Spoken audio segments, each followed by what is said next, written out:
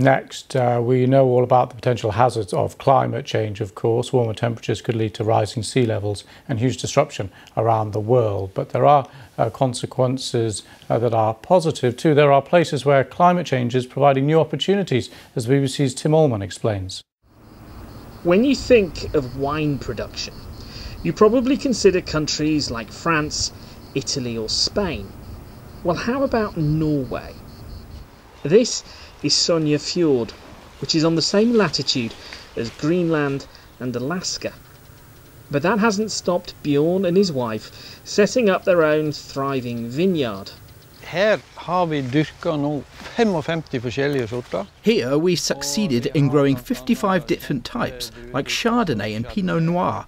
For me, as a wine peasant, climate change is positive because the weather gets warmer.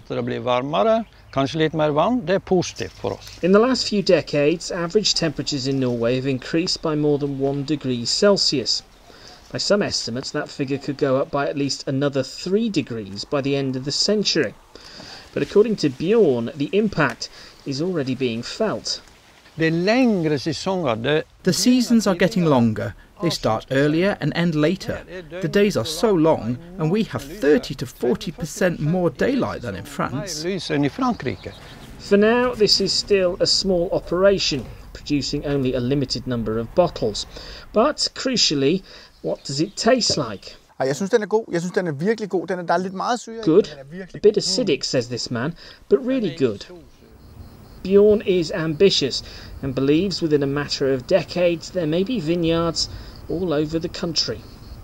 Isn't it fine? Norwegian wine. Tim Allman, BBC News.